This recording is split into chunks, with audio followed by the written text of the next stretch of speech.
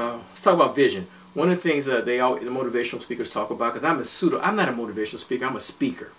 And when I go to schools, I talk about vision and a purpose in life and writing your vision down and having a goal and that kind of stuff. And sometimes I'm very negative. And I tell the students, I say, I tell the students in a minute, in the public schools, the schools I talk to, in the hood, in Chicago, only 7% of the incoming freshmen will obtain a college degree by the age 25. That was not the exact. It was a few years, it was a study.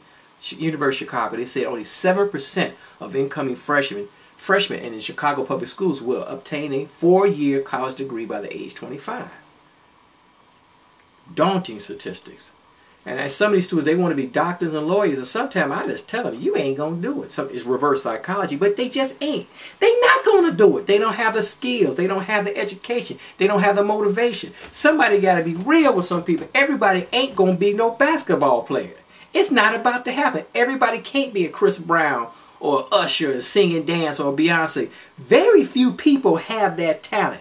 Most of us, like I tell the students in the public schools, most of us only make $100, $200, if we're lucky, $300 a day, which ain't no money. And those who make 4 and 5 are paycheck to paycheck. They ain't paycheck to paycheck. Because I know if you make that kind of money, they ain't paycheck to paycheck.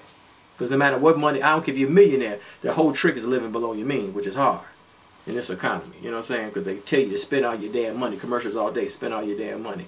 So the students get mad at me sometimes. Mr. Sims, I thought you was a motivational speaker. No, I'm not. I'm a pseudo-motivational speaker. I give a quasi-motivational lecture. Okay? I'm going to tell you how it really is. I'm going to make it real. And if you don't like it, prove to me that I'm wrong and you right.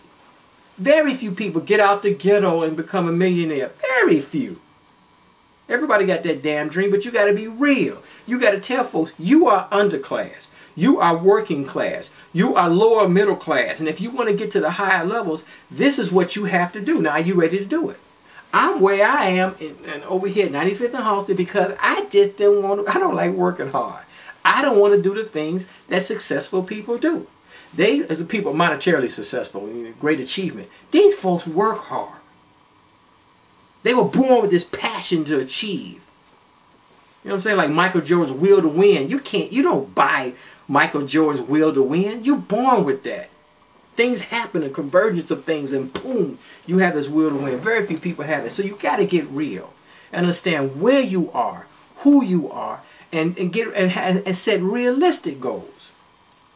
Okay, very few people can jump from 25 grand a year to $1 million in 1 year. Very few people can do that.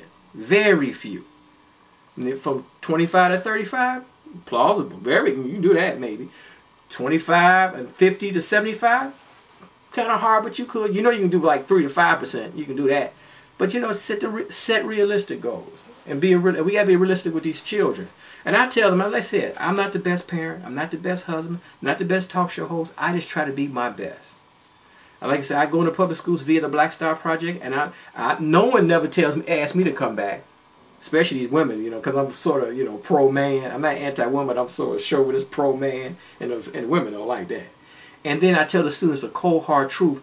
And then since I'm a pseudo-black nationalist, a pseudo, I would say Pan-Africanist, I'm from that liberation, agitation, movement from the 70s. So I gotta tell you what the real deal is. And folks don't want to hear that. They want to be coddled and tell them Jesus is going to come down and make it all right. They don't want to hear the cold, hard truth because it hurts. It's painful. But that's what I do. But after I knock it all down, then we build it all up. And then we build inspiration. But you got to be real first. You got to, it's just like when they build these buildings, the big, even buildings in Chicago, little house or even a big building. They dig the foundation deep. They feel a strong foundation and then they go back up. And sometimes it takes a long, you see these buildings built downtown, some of these high rises, it takes a long time to build that foundation. But then once the foundation is made solid, then also, then the building starts going up 60 stories in the air. But it takes a long time to get that foundation built. So we have to really work on that foundation, a strong foundation, and we got to get real and get down to the nitty gritty, and then you can go build people back up. Do you understand that? I'm not here to win a popularity contest. I'm here to tell you what's real. And in a minute, I'm going to tell you what's really real.